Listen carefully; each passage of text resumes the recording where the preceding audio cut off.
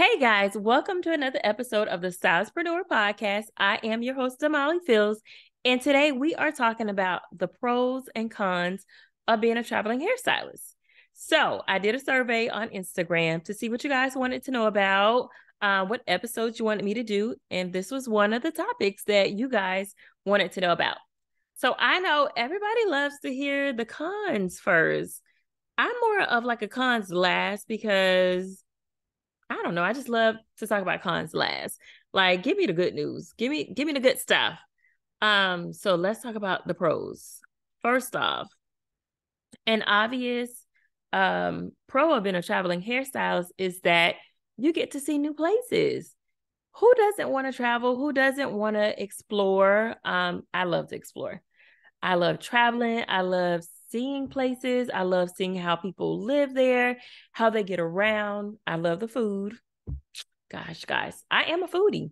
Like, I can't get away from it if I wanted to. I am currently exercising. I got my lemon water. And I am just thinking, like, Lord, can I stay skinny? Because I love to eat. So whenever I travel places, I already have my list of all the foods that I want to try. Instagram me, baby, because if y'all pop it on Instagram, I will be there to try your food. If you got nice pictures, nice videos, nice reels, I'm sold. I will not go to a place. I don't want to go to normal places. I don't want to go to the mom and pops, or if they're on Instagram, I do.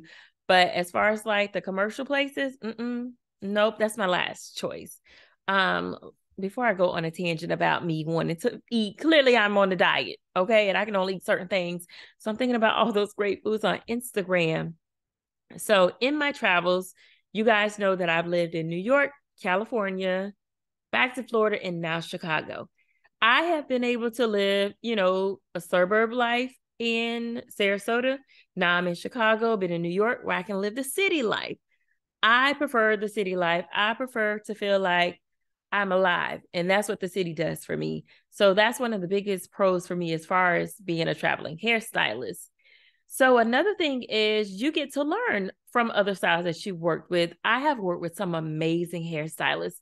I worked with a team in New York that came from a Ted Gibson salon. When I tell you there was one stylist that I could just sit and watch her cut hair. When I tell you she made it look like art. The way she stood back, the way she examined the hair, the way she just took her time. It was more than a haircut. It was a masterpiece. So just being able to learn from different stylists, being able to learn what not to do, has been amazing. And so every time I move, guys, I literally can create a new persona. I can be a whole new person. I can change my look, my hair. Shout out to my new haircut. I decided, if you watch me on Instagram, I decided to be impulsive and just cut my hair into a bob. I have no regrets. I love it. It will grow back. So thank you for everybody who said, girl, go ahead and cut your hair. I did it. I love it.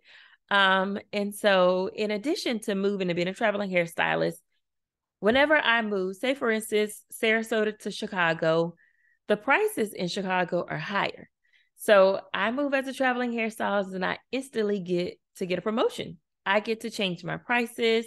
And that just goes back to as far as like revamping, recreating, and just being this new person if I want to be, or just changing things and having a new clientele and them not being like, oh, this is what we're doing now. But it's like, no, this is it.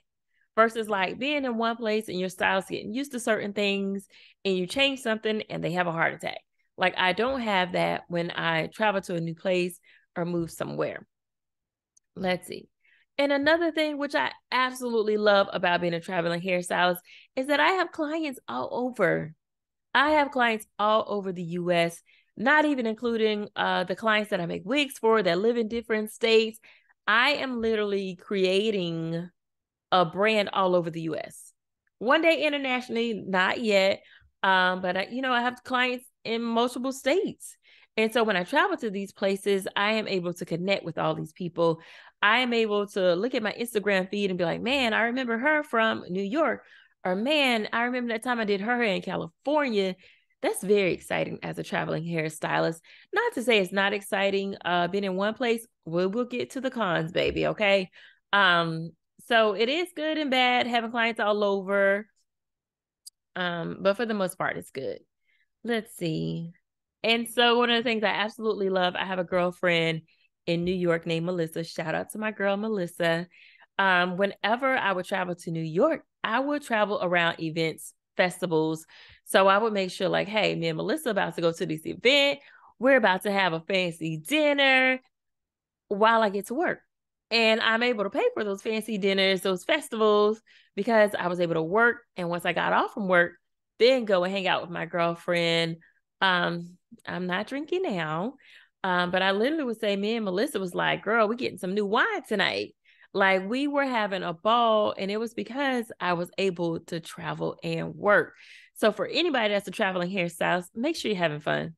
Don't just go work all day. Make sure you're hanging out with friends, hanging out with family, trying something new, a restaurant or activity. Make sure that you're able to go to a concert if that's possible. I mean, I've seen stylists that have traveled, to places because they knew a concert was happening and they knew maybe the talent or the attendees needed their hair done, or even like makeup artists. So make it a whole trip, not just work, but work and fun. And like I said, just the exposure that you get as a traveling hairstylist. People love the fact that they're like, okay, where are you going to be here now? And honestly, funny story, I had a client last week and she texted me and she was just like, hey, what part of Chicago do you live in? And I'm like, oh Lord, what does she want? And she was just like, well, I'm going to be passing by and can I stop and get my hair done? Girl, yes, come on over. So I was able to do her hair. And that's the thing where it's just like, I'm not where that client lives, but because she was traveling, we were able to connect and I was able to do her hair. So that was amazing and fun. And so I'll be going back to Florida next month. And so I'll still be able to do her hair. So being a traveling hairstylist definitely has its pros, but baby, everything that has a pro has a con. So let's talk about it. One of the things that like gets to me, get under my skin as far as being a traveling hairstylist is starting over. It literally breaks my heart every time I have to start over, no matter how much I prepare for it, no matter how much in advance I know, because each time, or sometimes I'll have like a notice, a few months or not, or so. So this time I knew well over a year that there would be a move. I didn't know when, I didn't know where, but I knew it was happening. And for me, I will hang on for dear life, baby. I hung on to Sarasota. I didn't like try to switch over my license here in Chicago until I got here because I was like, I'm here in Sarasota. I'm going to focus on these clients. This is what I currently have. And this is, my focal point. So having to move somewhere, having to go somewhere new and having to start over, having to prove yourself to people. I mean, I remember in California, there was a lady and she said, I stood outside and I looked through the window for about 20 minutes because I was thinking, girl, you look young. And I'm thinking in my head, not only am I not young, I'll be 38 this year. I'm a grown lady with a whole husband and a kid and a house and a rental property and all this stuff. Not only am I not young, but I'm also licensed in multiple states. I've been doing this for over 15 years now. But just having to prove yourself, people not knowing anything about you, people having to try you out.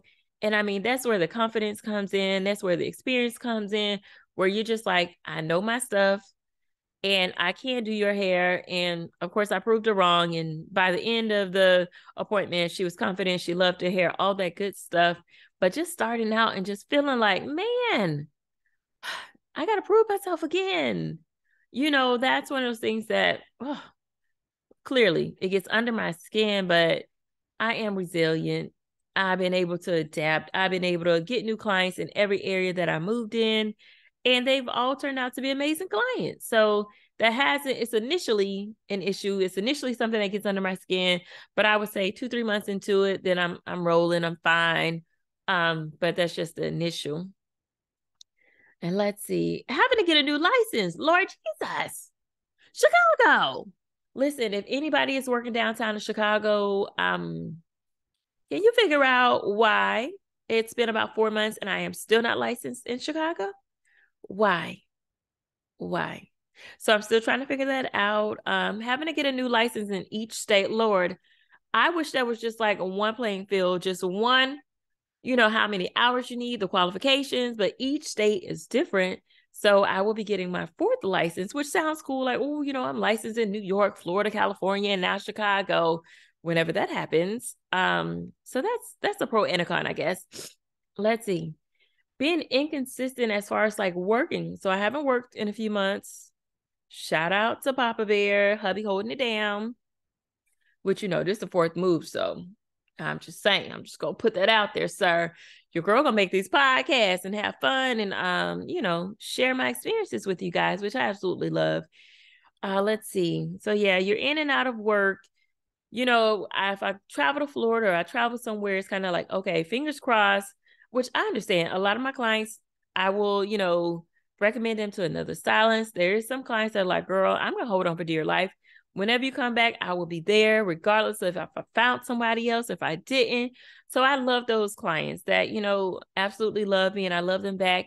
And we will forever have those relationships. It does get lonely. I'm not one for saying that I am lonely because I can either be an introvert or an extrovert. So it really doesn't matter to me. I can chill in my apartment, baby, and not go outside and have had the most wonderful day. Or I can go to brunch with some girlfriends and have an even more wonderful day.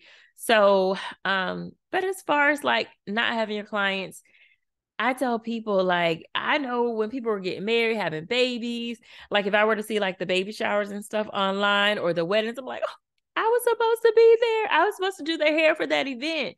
So in that aspect, it does feel a little lonely or like I'm missing out. But like I said, every time I move, it just kind of gets better and better. New experiences, new places, new people. And that I can't give up. The different experiences that I'm able to have. Like I live here in Chicago and I've been able to do a few of my neighbors' hair as well. And just meeting those and having connections with those and similarities as far as them being moms, as far as them either working part-time or just being able to relate to people. So it may seem like a con, but cons are also pros depending on how you look at it. So I'm always trying to be positive, look at things in a brighter light and not necessarily consider a con. Although I got to give you guys these pros and cons, but it's all in how you look at it. It's all in how you interpreted it. And I am just staying positive through it all. And so let's see. Yeah, those are pretty much the cons. Working in a new salon, trying to figure out the salon, trying to figure out the other stylists, trying to figure out where you're going to work.